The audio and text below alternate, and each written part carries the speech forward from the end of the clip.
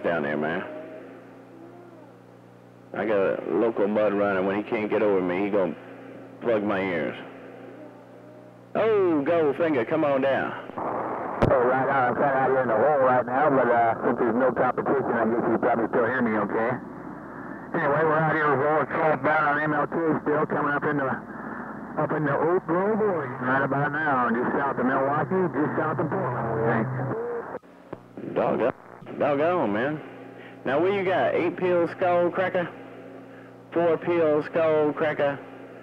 What are you cruising on, Catbigger? 16-peel skull cracker. 32-peel. What are you running, Catbigger? I'm running 4-peel skull cracker with a little 2-peel Magnum 125 into it for a driver there. Come on. I hear you, Catbigger. It sounded good. Sounding good, man. I got the water gate rolling. And the water gate don't lie. You got big numbers down here there, Roger. Hey, 410, I don't think we got the best of conditions, so I'm probably in the red, but I'm kind of curious what my audio sounds like on this modified Code 25. Yeah, I could, let me tune you up a little bit. I had it all set up for the other channel. Go ahead, bump it down, let me hear it. Right on, I just turned back out south again, so I'm pretty straight now, audio. I got this turn plus 3 about a quarter of the way up. I'm talking about 3-4 inches away from it there, and yeah, audio should be a little bit of bass in this radio, come on. Yeah, man. Yeah, you got a little bass in there, man. No doubt about it. Hey, Goldfinger, that Catbigger's sounding good, man. Like I said, Mother Nature's it's getting crazy out there now. It's going up and down. But it's all about you. I had some Catbigger playing some crazy stuff out there. You know how some of the fools get fooling around there, Bringer? Yeah, 410. That was pretty noisy on my end, too, because Wichita there was talking to other people and he kept keying there with it, kind of kept going back and forth, and then that geek, yeah, with the blah. Trying to get easy off there. Yeah, 410 Roger, man. Yeah, it's crazy, man. It's crazy. Yeah, I ain't got a whole lot in the wire today, man. We got the air conditioners rolling over here, and so I gotta stay low profile there, Roger. Well, I got you here at the beginning of the red. You haven't never been real strong. Yeah, they've all been saying, 10, 15, 20 pounds.